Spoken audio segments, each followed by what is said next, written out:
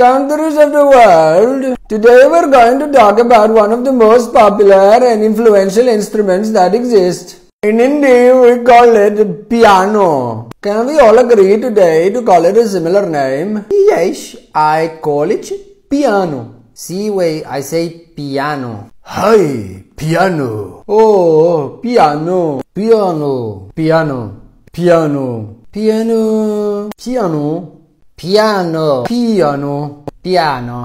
Piano. Piano. Piano. Well, isn't this absolutely wonderful? So many countries with so incredibly different languages agreeing. Even Greece, Thailand, South Korea and the Arabic-speaking nations. You see, Great Britain, this is a much easier and much better way of bringing the world together than sending ships and armies and invading everyone.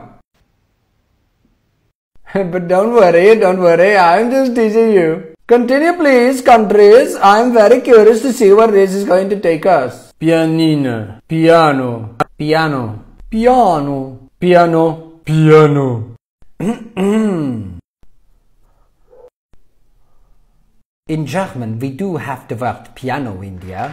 Oh, that is great. A big round of applause. You see, Mr. Gilliam, this is how it is done. But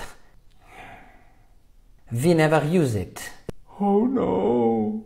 The word we use is clavier! Puta que pariu.